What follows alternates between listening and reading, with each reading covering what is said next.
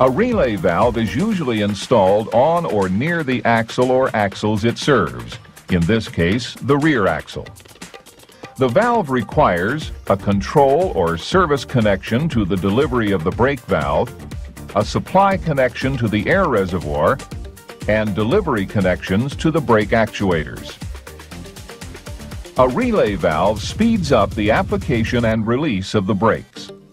It's essentially a remote-mounted, air-controlled brake valve.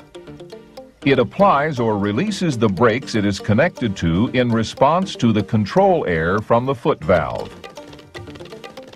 A typical and one of the most popular relay valves is the R12. It consists of a relay piston with an integral exhaust seat, the inlet and exhaust valve assembly, and various O-rings.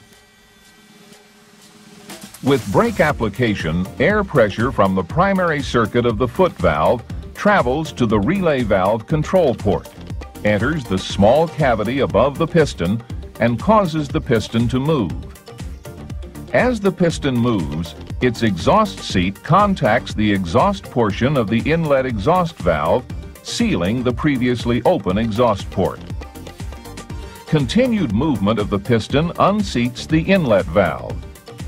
This allows the supply air to flow from the reservoir past the open inlet valve and into the service portion of the spring brake actuator. When air pressure beneath the piston equals the service air pressure above the piston lifts slightly and the inlet valve spring returns the inlet valve to its seat. The exhaust remains closed. The relay valve is now in the holding or balanced position, and service line pressure is equal to the delivery pressure. The brake valve is also in the holding or balanced position. If air pressure above the piston is increased, as from a stronger brake application, the piston will again move in response to the added pressure, unseating the inlet valve. The inlet valve remains open until pressure beneath the piston equals pressure above the piston. Then the inlet closes and the R12 is returned to the balanced position. When the driver removes his foot from the brake, air above the relay piston returns to the foot valve and is exhausted to atmosphere. As air pressure above the relay piston decreases, the higher pressure beneath causes the piston to move away from the exhaust valve. This allows service brake air to return to the relay valve and flow out the open exhaust port. The brakes are now released. Here's service tip number 3. Always replace a relay valve with the same or similar valve.